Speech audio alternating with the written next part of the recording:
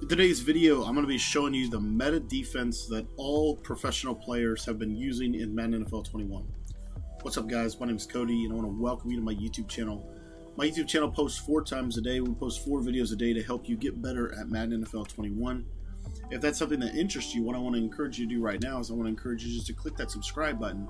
And that subscribe button is going to help you stay notified whenever we post a new video. We got a couple other new videos coming out today, as well as our nightly live stream. If you want to be notified about our nightly live stream, make sure you click that notification bell. All right, guys. So dime 146, and here's all you're going to do. Coaching adjustments, you're going to go to auto flip, and you're going to turn that off. Auto alignment, you're going to set it to man align. Ball in air defense to play ball. Quarterback matchups by speed. Option defense conservative. Tackling aggressive. For zone drop flats, I like to put these at about 5 to 10 yards. Curl flats, this is the key, 20 to 25 yards. Okay, I like 25. Hook zones, you can set these to 10. All right, that's pretty much it right there. And then you're literally going to come out in dime 146, and what you want to do is you want to sub in your best user at this left side position. So for these guys, it would be probably Cody Davis or Terrence Brooks, and then we put Devin McCourty here. Literally, that's it. And all I'm going to do is come out and cover 2 man, or cover one robber. I actually like cover one robber a little bit better because you don't have to press. And all we're going to do is we're going to shade coverage outside, shade coverage over top, and then we're going to drop these 2 outside guys into purple zones. Okay, and then we're just going to use her with our user player right here, and you see we're just going to lurk the middle of the field, anything that comes up, and there's really nothing open. What's really cool about this is this also can lead to some pressure. So you can audible to cover 2 sink, and what you're going to see is it's going to send pressure from this guy right here. All you got to do is spread your line, spread your, and then put this blitzer right here, whichever one's on the blitz, you just have to put them over the edge here like this. So you want this little stacked blitz angle right here. As long as you get that, you're going to be good. And you'll see you'll get some decent pressure here off that left edge. Most of the time he'll come free in game, and practice mode it's a little bit finicky. So literally all you're going to do, and I've broken this blitz down before on my channel, but literally you're going to audible to cover 2 sink. And then you're just going to grab this guy right here, bring him off the edge, spread your line, crash him out, just like so. And sometimes I'll shift my line to the side I want to send the pressure on. That will sometimes help as well. As you see there, you're going to get that nice looping edge angle. Now again, this blitz is pretty good. When they run the ball, which they will inevitably run the ball, I promise you they will. Then what you're going to do is you're going to put both of your safeties in QB spies, right here, just like so. Again, shake coverage outside, shake coverage over top.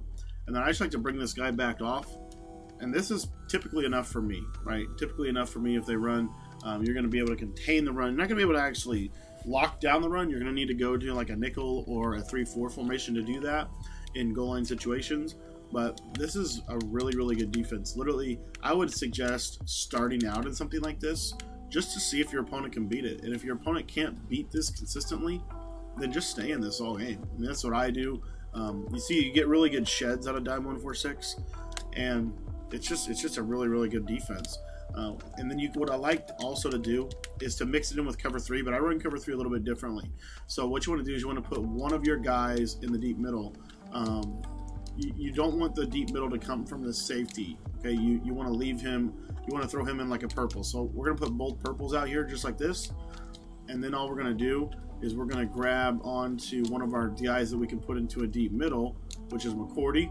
We're going to throw him into a deep middle, and then we're just going to run hook zones with these other guys. And now we've got kind of a cover 3, not Mabel, but basically that. And now it's a completely different coverage. So this can mix in that zone. And then one of the other things I like to do out of Tampa 2 that I didn't share with you already is I like to turn it into cover 2 Mabel. So literally, this would be the setup right here, and this is more of a safe defense. This is a defense that if they're hitting you on the outside, maybe with deep corners or stuff like that, and then you're literally just going to use her in the middle of the field, your job is just to make sure you don't get burned over top.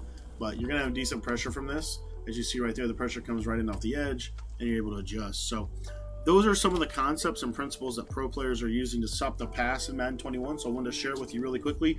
The key tip that I want you to hear is you want to be man aligning, or you don't even have to necessarily man align, but you want to be press coveraging, shading coverage outside, shading coverage over top. Outside and over top is the key to make man coverage really, really effective for your defense. If you guys are labbing man-to-man beaters, I suggest labbing against that specific type of coverage shell, because you're going to see it's going to absolutely just take things away. I mean, there's just nothing open. So, and again, you know, crossing routes, deep post routes, you're going to user all that with your user.